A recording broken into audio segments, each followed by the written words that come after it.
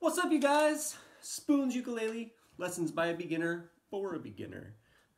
When I have taught people how to play the ukulele before, I start with 4 chords, C, G, A minor, F.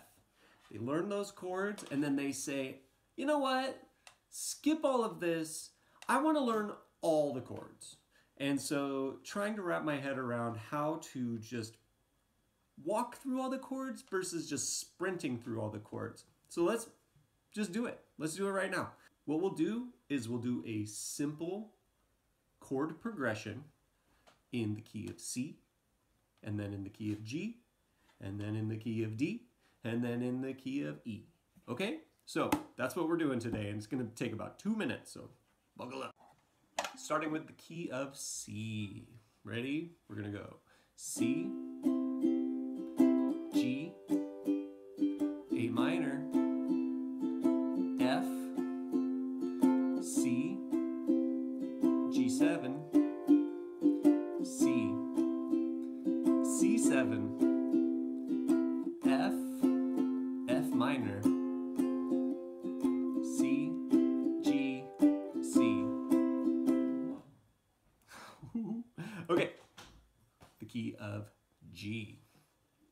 G, D, E minor, C, G, D7, G, G7, C, C minor, G, D, G. The key of D. D, A, B minor, G, D, A7, D, D7, G, G minor, D, A, D. And now the key of E. E, B, C sharp minor, A, E, B7, E, E7, A, A minor, E, oh, I blew it, E, B7, E. I'll just let that one slide.